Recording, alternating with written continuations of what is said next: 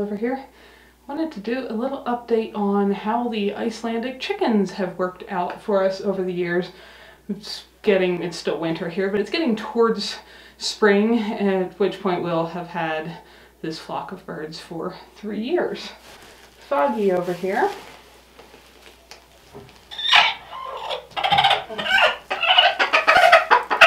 I know, sweetheart. I know. I know. You're a little indignant. She did not want to pick up that mess. I know. You're going to want to go right back to it. Mostly, our birds don't let us pick them up like that. She really wants to start our 4th generation of chickens here. I don't know. Are you going to go out? She's wanting to sit a new clutch of eggs. It is, I don't know when you may be a person watching this. This is the one egg that was actually in there that she's trying to sit on right now. I might have to let her sit. She is one of our best broody moms. She hatched a batch. I was looking at my property calendar I keep from a little over a year now for just stuff around the place. And it was this day last year is when she wanted to go broody, and she successfully hatched 6 chicks. Well, 7, and the one didn't make it, but 6 that survived when it was below 0 the whole time. Now it's much warmer this winter. We're having an unusually warm winter. But yesterday she started sitting. I pulled her off the nest a couple times. This morning she was back on. I don't know, we might have to give her her own eggs to hatch. But anyway, I'm glad we have broody moms. I just don't really love that she wants to hatch quite this early, but she raised several batches of babies last year, and she is a phenomenal mama. And she was hatched here on our place herself. She was only 8 months old last spring when she hatched her first batch of babies. Anyway, how have the Icelandic chickens worked out over time for us? Really, really well. But there's a whole list of reasons why, and they might all be things that mean they are not the chickens for you. Some of the main reasons I picked them as a breed for us to try. If you're new here, welcome. We live a little over 6,000 feet above sea level in the mountains in Wyoming, so it's cold a lot of the year. We generally have about 8 months of winter, freezes through the summer, get temps to the minus 30-degree Fahrenheit range in the winter, etc. So I picked the Icelandic chickens because even though we are considerably colder than Iceland, they are fairly cold hardy. They have a reputation for laying well through long winters, short daylight hours, for being generally good mothers and having natural reproduction, for being very good foragers, etc. A little bit of their history, they're also called Viking chickens. They were brought by the Vikings to Iceland about 1,000 years ago, and they've been fairly isolated there ever since. When they test their genetics, they're about 78% genetically unique compared to every other chicken breed in the world today. So that's pretty cool. And I'm a strong supporter of wanting to maintain heritage breeds, heirloom seeds, the huge variety of options that there currently are outside of the main commercial, standard white broad-breasted turkeys and Holstein and Angus cows and tomato varieties and Kennebec potatoes, etc. There's this huge variety. So they are one of the extreme varieties that fits very well for our extreme climate. If you live in Florida or Texas, I know there are people going to say, can they handle heat? I've heard they can handle some heat. There are some people who have them in those areas, but there are also a lot of other chicken breeds that handle heat really, really well that don't do well for us. So maybe they're not the best one to pick for you. But how have they worked out? We've had them for almost 3 years. Is that a choice that I regret, or have they worked out well? Because I did a lot of research before getting them, but I did a lot of research before getting our blue Swedish ducks too, which if you've been following along here, you probably know we no longer have. I'm going to do a whole duck update, but they all went to neighboring farms, and we have a new flock of khaki Campbells, and I will get into in a duck video about how they're working out. So that was a choice that I thought was a breed that would work well, and it didn't for our situation. The Icelandics have been absolutely awesome. I doubt we will ever raise any other breed of chickens. We may sometimes raise a batch of, just meat birds in the summer if we want more meat volume, but Icelandics are absolutely my favorite bird that we have on the place. They have a huge variety of egg colors. Well, not a huge variety. They have shades of creams and tans and whites and browns. They're not the pink and blue and chocolate eggs, but they have a pretty variety of eggs. They lay a little smaller than a, I'd say like a grocery store medium, not quite a grocery store large egg. And some of these are a little extra small right now because we have a bunch of new pullets that were hatched here last summer that are just starting to lay. But it's a very respectable egg for the size of the chicken. An adult Icelandic hen, like Foggy, who I had earlier there, is about 2 pounds, maybe up to 2.5 pound bird. They're mostly feathers, of course. And where a lot of bigger egg layer breeds, like Rhode Island Reds and such, are more like a 6 pound bird. And they are still laying an egg that's just a little smaller than those bigger breeds and eating proportionally less food, which is a big deal. In our summers here, they free range around our whole 3 acres. We do have the perimeter fenced. It's only a 5-foot fence. They could fly over that. Icelandics fly very well. They can easily fly up into trees, 20, 30, 40 feet. But they have, for the most part, chosen to stay in. We did clip one wing on each side. It's kind of like trimming your toenails. You're just cutting the tips of the feathers. On our very first batch, they kind of learned to stay in, and where those parents have raised all of our chicks since, they've basically just taught them the ropes. And every summer it seems like we'll have 1 or 2 that hop the fence and then can't figure out how to get back over, and they pace up and down looking very distraught and clucking at their friends and trying to figure out how to get back in. And I've got to go out around and throw them back over the fence. But they don't do very much of that, and we have never clipped the wings on anybody since. If some chicken here really would rather go be a wild mountain chicken and fly out of here and live on their own, I extend to them the same respect I hope people extend to me and my choices in life. And if they really want to do that, they are welcome to go. It's probably a more dangerous life. I doubt they'll survive. But if they really, really want to leave and aren't happy here, they can do that. None of them have ever wanted to. If you just hop over the fence and you pace up and down wanting to get back in, you clearly don't want to go away. But anyway, they could leave, but they don't. And they all come into their barn here every night. The roosts are up above the camera there. We've had a lot of luck, especially since getting our first adult hens, with getting them to lay in the buckets. These are all eggs. The other white things you see in there right now are golf balls, because I was cheap and didn't go buy any nice, pretty fake porcelain eggs or anything. I have originally just put a few in there because I'd read that as an idea for helping young hens get the hint of this would be a good spot to lay eggs. Now I've ended up just leaving them in there. It seems like we always have, because we hatch our own chicks, we always have new generations of hens getting ready to lay and so on. So I just leave them in there basically as decoy eggs, and our chickens lay almost all their eggs in here. Seems like once or twice a summer, I will find a hidden nest under a board pile or in the grass along the creek or something like that. But it's not very often. Well, right now we got 2 hens that want to lay in the cat bed on top of the wood pile. Pumpkin and Freckles are quite convinced that's the only place it's good to lay. But for the most part, we get, even with them free ranging all day, every day, we get our eggs laid in here, which is lovely because we can find them.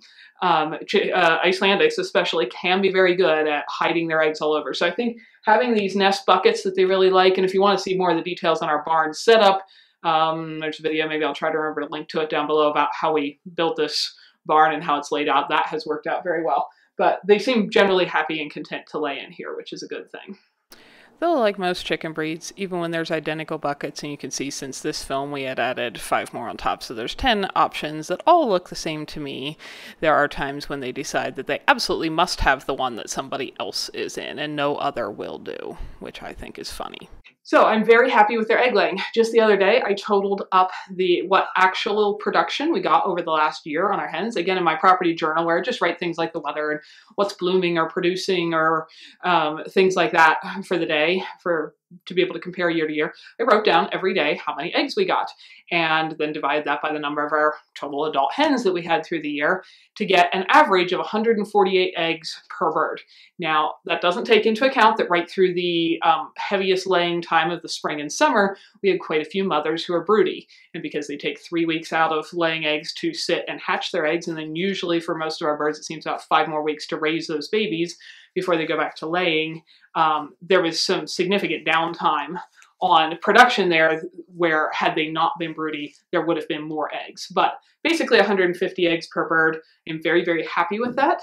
There are breeds that do lay more per year, but those other breeds tend to be bigger, eat more, not really be so incredibly cold hardy, and lay well in the winter. Oh, hi. What do you want? Buck, am I in your way? Do you want in a nest box? You can go around me. You can.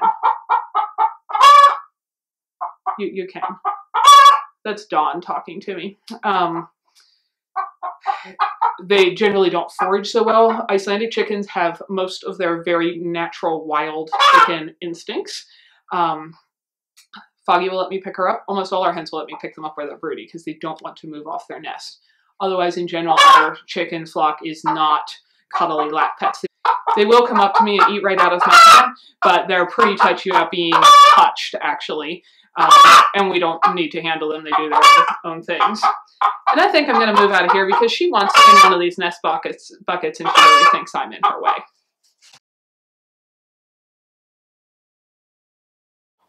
So we're outside so she can lay in peace. This is Blondie. Like I said, they'll come eat out of my hand, but as you can see, they're pretty indignant if I touch them. She does not think being petted is a thing. This yard is the chicken yard. The reason these boards sit here during the day is because otherwise the ducks go in there and just poop in the chicken water. This is the duck yard. The chickens freely go in there and scratch, but this way it keeps the chicken water actually clean and free of duck poop. The ducks have their own water tub that they poop in, and it gets changed every day or twice a day. Well, you're a hungry lady. But that's why the boards are here, if you're wondering. Anyway, so we're very happy with the egg production. As I've mentioned several times, we get a lot of broody mamas. Blondie's never been broody. So far, between our very first eggs that we got from Whippoorwill Farms in Wisconsin, or for our very first chicks, we got day-old chicks, and we have now hatched 2 generations here on our own place. Blondie is one of our original hens. We have almost all of them. We had one die one winter due to some unknown injury. She hurt her leg and couldn't seem to recover. This is Mahogany. She was hatched here this summer, so she's only about 7 months old. We've had, of every generation of chickens so far, we've had about a quarter of them go broody. Sometimes a fifth, but usually close to a quarter. You can have some too. I know, you're a little more nervous. Blondie's been eating out of my hand for years. That works out well for us because we do though I am trying to discourage Foggy a little bit right now because I don't really want chicks when it's still this wintry outside. We want them in general to be able to hatch their own babies, and being able to do that naturally is something that was important to me from the start. There's Freckles. This is our rooster Yorg, or sorry, Leaf. Yorg is in there. We've got Peaches and Arctic Camo. Kind of have color-ish theme names for all the ladies. That's where you guys want to eat out of my hand? Yeah, well, Blondie's just going to hog it all if you don't come in here and hurry. Watch this, though. Oh.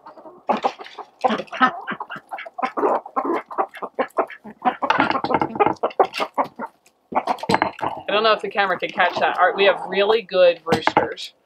He especially will, if there's something yummy, like a bug, he will do his special, hey ladies, here's yummy food call. This is Smokey. And then he will pick the food up and drop it in front of them, make sure all the hens eat before him. York does that a little bit as well, but Leaf is the one that's really good at that. He is also the lead rooster out of the flock. We did start out with 2 other roosters. Golden Boy was very much like him. He was an excellent lead rooster. He looked out for all the hens. He made sure they ate first. He protected them.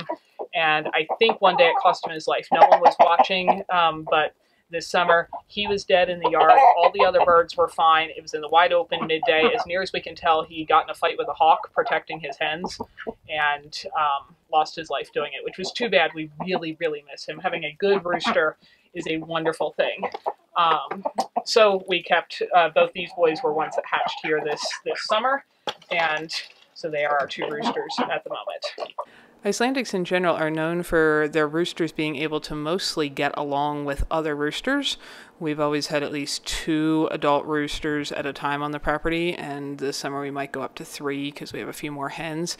But they have their occasional tiffs, but they pretty well establish a pecking order, and then there's no like knockdown, drag out, we're going to kill each other fights. And every summer we've had 30 to 50 teenage roosters growing up on the place at the same time, and either because because of the breed or because they're raised by actual mothers with their, fathers around. It just has not been a problem. I know some breeds, the roosters are extremely aggressive, and it's pretty much impossible to keep more than one, free-ranging like this together. With Icelandics, that is something that has not ever personally been a problem for us and is generally known to not be a problem. So if you want the option of having more than one rooster around, that is another thing that this breed seems to be a really good fit for. And like I said, a good rooster is something that is extremely valuable. And I know someone's going to ask, do you have to have a rooster to get eggs? No, a hen will lay eggs whether there's a rooster present or not. They will not be fertilized and will never turn into a chick if there is no rooster, however. And can you eat fertilized eggs? Yes, we do every single day. They also won't turn into a chick if no mother sits on them and keeps them warm for 21 days. So we pick up our eggs every day. We never ever end up with like half-developed embryos or something, unless they're the eggs somebody's actually sitting on that we are planning on them hatching. But all of our eggs are fertilized, but you can certainly eat eggs from, chickens that are laying unfertilized eggs, and you can clearly eat fertilized eggs as well. So that's a little bit more about the rooster aspect of our flock. These guys really like these bugs, especially in the winter when there's less other bugs for them to go forage. So having the natural reproduction was important for us. We wanted to be able to replace our flock over time because, eventually animals die of old age and injuries and things just like people. And the extra roosters we use as part of our meat supply. So the moms hatch whatever babies they want. Statistically over time, that should end up being about half girls and half boys. This winter we were about 60-40 in favor of girls, or this summer, but I don't count on that always continuing. So, but they are excellent moms. The broody hens we have been spectacular mothers. Not a single one has ever given up on a nest, walked away, abandoned her chicks. They take great care of them. This is a huge plus for us. If you are in a position where you can't keep a rooster, or don't want to, if you don't want any more birds, this would be a pain. Some breeds that have been developed for extremely... There's a cat trying to knock over the tripod. If it's shaking, that's what's going on. There are breeds that have been developed to lay lots and lots of eggs, and they generally have lost their mothering ability because if you are in commercial egg production, like I mentioned, these are khaki Campbell ducks that came over because they like bugs too.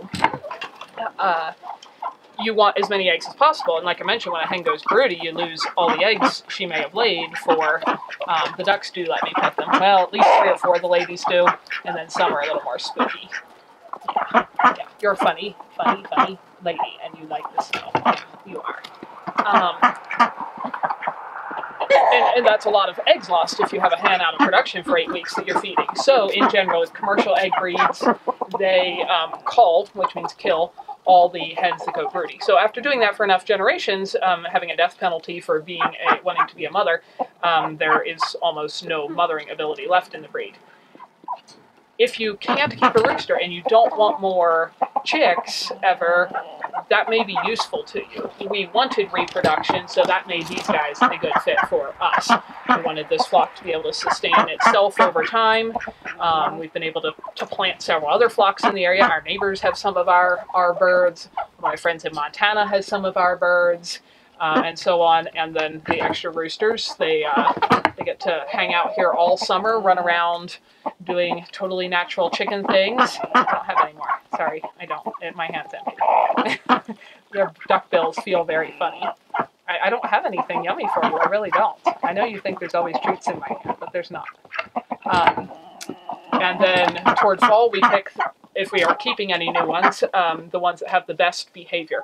Best behavior means they are kind and gentle to the ladies and look out for them. They protect the flock. They warn of danger. They make sure the hens get to eat. And these two were the most gentlemanly, best behaved boys. They've also been very, very chill around people. I think because they were raised by a natural mother running around the property here, they don't seem to see me as another rooster that's competition. They don't seem to see me as a hen that needs breeding. I freely walk in and out around here. We have never had either one of these boys even try to bluff charge at anybody. Golden Boy, our lead rooster before that we lost, he would sometimes bluff charge at me a little bit, but I handled him a lot as a baby because he was from our original batch of day-old chicks that did not have a mother to raise them. And I have heard, it seems a little backwards to me, that often hand-raised roosters can be a little more aggressive. He wasn't dangerously aggressive or anything. There's way too many good roosters in the world. If you have an extremely aggressive one, they can tear your legs open. They seriously, you know, they have some pretty sharp spurs. These boys are just growing out their spurs because they're not even a whole year old yet. There's too many good roosters. It's not worth keeping one around that is rough. And some, we've had a handful of roosters, particularly one in our very first batch, that was very aggressive toward the other hens, the roosters, the dogs, people, everything. We don't usually name the extra boys, but he got called Stew Pot number 1, and that is where he went. I don't have anything, and you don't want me to touch you, but I know you're looking. So we like the reproduction, but like I said, if you aren't doing any of that, this may not be a good fit for you, because like Foggy right now, if a hen decides she is going to hatch babies, she will sit on eggs or golf balls or nothing, sometimes I've heard, until she dies trying to make them hatch. You can break a broody hen of that often by putting them in something like a wire cage or something where there's no soft bedding for them to snuggle in on the floor, making sure they have nothing to sit on. And after about a week, they will often give up on it. Make sure they have food and water, and you can see the other birds. But it's not that much fun to break a broody hen. I would much prefer to just let them hatch their own babies. So if I can't convince her in another day of just lifting her off the nest, tutting her and putting her somewhere else that she's not hatching babies, we'll just give her eggs in her own little maternity crate and let her do so again. She hatched babies below 0 last spring. Leaf there, our rooster, is one of those. He was born just a few weeks from now last year. It was below 0 his entire time he was being sat upon to hatch. His sisters are in the flock here too. I can't remember now. I'd have to look at my records which ones were in that batch. So that's a consideration. You can have a very unhappy hen if you can't ever let them raise babies. There's a few other things you could do. You could get some day-old chicks from your local, farm store or something like that. And after they've sat for a few weeks, often if at night when they're kind of comatose, you go in and you slip whatever they think they're sitting on out, like unfertilized eggs, and put some chicks on there, under there. They will often just decide to mother them, and they will be so happy that they hatched their babies. And you can do that, but you would have to have something to do with ongoing chickens if you're going to make a hen happy that way. I have successfully put chicks hatched out of an incubator or mailed to us, or ducklings under our hens, and they have raised all of those things in addition to the ones they actually hatched. Oh, you found the rest left in my bucket, sneaky little thing. They are just excellent mothers. Ember here, who's somewhere out of sight right now, hatched a whole batch of Swedish ducklings and was an excellent, excellent mother to them. So that's a big pro for us, maybe a big con for where you are. They do lay pretty well through the cold and snowy, dark winter times. We get very short days here in the middle of winter. We get a lot of snow, we get a lot of cold, and they keep right on laying. We do generally get a big slowdown or even complete stoppage right in late fall when the whole flock molts, which is they shed out all their feathers and grow a whole new batch of feathers for the next year, because over time feathers get worn and broken and stuff. And that takes a lot of energy, so they don't generally lay while they're doing that. But the rest of that, we get eggs steadily, averaged about every other hen laying about every other day for the rest of the year, which works out really well. Feed consumption, again, I mentioned these are small birds. So they're about 2-pound hens. The roosters are a little bit bigger. They do not eat a lot of food. You can look back at some of the videos I've done, how we ferment our homemade mix of whole grains and seeds. And we have more hens now than we did when I made that video. But we've gone from feeding about 4 cups of fermented grain, which is all swollen up with water. So it started out as about 3 cups. That was feeding our flock of 20 birds all last winter. Now we have almost 30 birds. So I'm going through just a little bit more than that, but still that's a small amount. Now they do get to supplement other things. We use some freeze-dried bugs, and I need to do a video on where we're getting our own bug production system established just for feeding these guys mealworms. It's a project that is it's going, but it takes some time for them to grow up. So they do get some bugs. If we have extra fish heads and guts, you guys have seen us feed them that. I'm always growing sprouts on the windowsill for us to eat in the winter, and we eat a bunch for a meal, and then I'll take the rest of the jar out here and feed it to the chickens and ducks. I usually grow a mix of alfalfa, clover, and radish, I think are our favorites. And they do like that in the winter when there's no greens outside. In the summer, they are across this entire property. They turn up all the leaves and stuff under the trees along the creek. They eat bugs from under the trees in the orchard. It is rare for a grasshopper to make it through the open grass area here. I will see a lot in like the horse pasture on either side of us, but not many grasshoppers make it through our flock of chickens alive. I'm sure the ducks eat some grasshoppers too. So they do provide a huge amount of their own feed in the summer. If you are going to raise the roosters for meat, Icelandics are not normally considered a good meat breed. They're not a very heavy bird. They don't produce a big fat carcass. They are a very, very good flavored bird, however.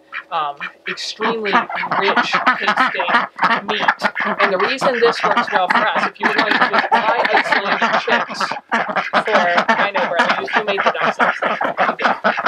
They run a head bugs.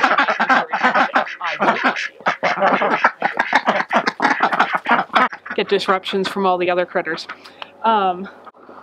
If you're going to raise a bird for meat, it probably makes no sense to go pay $7 to $12 a chick for a day-old chick.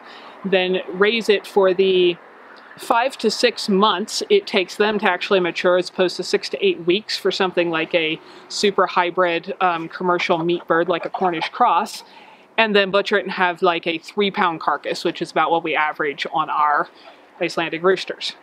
That makes no sense financially if you're going to go buy chicks, feed them for that long, and then butcher them and have that little meat. The reason it works really well for us, we're not buying chicks. We get free spare roosters as a side effect of letting our moms be natural moms and hatching chicks, and the fact that we don't eventually want a flock that's all 700 roosters. So the chicks are free. The moms take care of them. They tend to hatch spring-ish to early summer, and they run around this property all summer. I do give them some fermented grain in the summer, but they don't touch it hardly at all because they are so busy eating bugs and everything else they turn up. So they mostly feed themselves. So I'm spending almost nothing on feed. I'm taking almost no care of them because their moms are so good at taking care of them. And so in our situation, that works out really well. We end up with beautiful, nutritious, tasty, small meat birds at the end of the fall, with basically no cost of money or time into it. So given our setup, that works really well. Like I said, it would make no sense to do if you had to go buy the chicks at an expensive price. Icelandic chicks are not very cheap, partially because it's such a rare breed, and then feed them and then wait that long and so on. But that's why it happens to work really well for us. So that may be another reason it does not work well for you. But they are, I have to say, a very delicious bird. I've heard other people who have grown up in other countries that tend to have better food systems in general than the United States say, this tastes like a real chicken I remember, instead of what's often found in the grocery store here. They do have a higher proportion of dark meat to white meat. Commercial meat birds these days, in this country anyway, are raised to have huge, huge breasts and very little dark meat, because a lot of people seem to like that. I'm not sure why. For both Clay and I, we have always preferred the dark meat. So this is great for us. If you have a household that really, really likes eating lots of breasts, that is something to be aware of. If I roast a whole chicken and pull it apart, with our birds, I end up with about 1/3 light meat, 2/3 dark. That's about the proportions they produce. That's about the proportions normal birds produce, if they're not excessively hybridized to specifically do something that's the opposite of that. So that's another reason they're a really, really good fit for us. The food efficiency, that is huge. They're producing just slightly smaller than average eggs and smaller than average carcasses, but with so little cost. When I did my video on how we mix our own feed and stuff, I couldn't believe the number of comments I got on, you know, how are you feeding 20 birds with that little container of feed? My birds would starve to death. That only feeds 3 birds at our house, you know, per day, etc. So that's a big thing. I imagine that 1,000 years ago, settlers and whoever all was in Iceland did not have excessive amounts of food to spare through the winter. And so a chicken that was able to do really well on what they could find, they're also called heap chickens. They really like compost piles. We have multiple compost piles here. They go through them, they scratch through them, they eat bugs out of them, they eat bits of food out of them. We do share extra kitchen scraps if we have something like, you know, I don't know, I'd say carrot peels, but I never peel my carrots, we eat the peels. Any little tops and ends of stuff like that, they eat that and they like that. They're good at that. So they're not expensive to keep through winters when there is not much forage outside because everything is snow covered. And that's a big deal because snow covered here is 8 months of our year. So that's a pretty significant proportion of the time. They work well running in the breeding method we would use for reproduction would be called mob breeding, I think. So we have 2, and this summer we might keep more, so we might have a 3rd rooster. We try to pick the best tempered roosters and, you know, have ones that obviously seem healthy. I don't know that we've ever had an unhealthy rooster, but healthy and sound and all that, and then the ones that have the best temperaments, and then it's up to the hens who they like, and I never have any idea, a particular egg or chick which hatches, which daddy it might have. It's always funny to watch their colors as they grow up and try to guess which particular combination of boy and girl might have produced that color of chick, because that's another thing I really love about them. As you probably noticed, they are all different colors. Icelandics have a huge variety of comb styles, from upright to like floppy to crinkly rose combs to little pea combs. I tend to keep the shorter comb varieties here in our area just because the really big floppy ones can frostbite a little in the winter. The shorter pea and rose combs, I've never had one frostbite. And our barn is thoroughly unheated at all. It is dry, it is draft free, and has lots of deep litter bedding on the floor, but it is not heated. Hi, I hear you meowing at me. Are you wanting a snuggle? Yeah. You can come here and snuggle. Which one are you? Oh, this is Comet. She's got a little white spot on her chest. Yeah, did you just need some snuggles? Why am I talking to a camera and not you? Oh, I hear you purring. I do. Her sister Midnight has no white spot on the chest. That's how I can tell them apart. It is very helpful, and there all the birds are flying because there comes an eagle. Hey, Burley. With one eye, he sometimes misses some things he would have seen when he had 2. The ducks ran and hid, and so did all the chickens. They are very, very alert to watching for predators. Other than Golden Boy, who I believe charged a hawk and lost his life trying to protect his hens, we have never lost a chicken to any of the aerial predators. And we have hawks. We have a pair of hawks that nest just off our property corner in a neighboring big tree every year. And we have things like bald eagles that fly over. And we have otherwise not lost birds to those. And at night, this door is closed. They do go back inside there every night. Our first flock learned to do that, and they've trained their babies since. So they're safe from nighttime predators, but they are out freely all day, and they have a lot of natural instinct to be safe with predators. But the different colors, they come in speckles and solids and shaded and all kinds of things, and it's wonderful for me because I can tell them all apart. I know their individual traits. I know Foggy's are, you know, one of our best mamas, so are Blackie and Ember, and Rafina. We've had quite a few good mamas. I know who's the friendliest. I know who's the most timid. I know who likes to lay her egg on top of the woodpile because I can tell them all apart. That's one thing I don't love about our flock of ducks. They're all brown ducks. And I can't, they're beautiful and I like them, but I can't tell them apart. It's really hard to tell who did what. You could leg band everybody and so on, but I like that it's easy at a glance. You're not going to mistake Blondie for Blackie or Blue or Freckles. They all look so unique and different. It's kind of like getting to have like 30 different chicken breeds when you have 30 birds on your property because everyone looks different. And that is something I really like. That's kind of a little side thing, but I think they're beautiful. I like watching their different colors. It is really convenient to be able to tell who is who and who is doing what. And, you know, that way I have notes of which birds were born which year, so I know how old somebody is, etc. But I can always go back and refer to that. I haven't yet started to need to like leg band anybody or anything like that because I can tell them apart just by looking at them. So that is really convenient. So overall, Icelandic chickens have been an absolutely perfect fit for our climate, our situation. We have about 3 acres here, which isn't huge, but it's a little bit of space. They could certainly free range on less property than that. They do not love being cooped up all the time. Yes, there are certainly people who keep them in smaller coops, and they do well, but they are a breed that really does love to forage around and have places to explore. And in the summer especially, they get up and down here even in the winter, but it's in the summer especially when there's not big snowbanks. I mean, they cover, I don't think any exaggeration is miles during the day. And moms have 2 or 3 day old chicks out. They'll have them down by the orchard at the tiny house, then they'll have them over by the creek, then they'll, you know, be at the far edge of the pasture and back and forth. They really cover ground. So they're a good fit for that. They're a good fit because they are very cold hardy and tough, and as long as they can stay dry, they have lots of poofy insulation in their feathers, and they raise their own babies. So this all works well for us. If you don't have any space for them to forage, you can't keep a rooster or don't ever want to have babies, if the being broody and not laying eggs for periods is a problem, if the small size, if you're trying to raise them for meat birds, or the lack of gigantic breast meat amounts is a problem. These are all reasons they are probably not a good fit for you. But there are lots and lots of other chicken breeds that probably are. But they are the absolute perfect fit for us. I am so glad we have them. I enjoy watching them every day. And that's our thoughts after almost 3 years of having Icelandic chickens.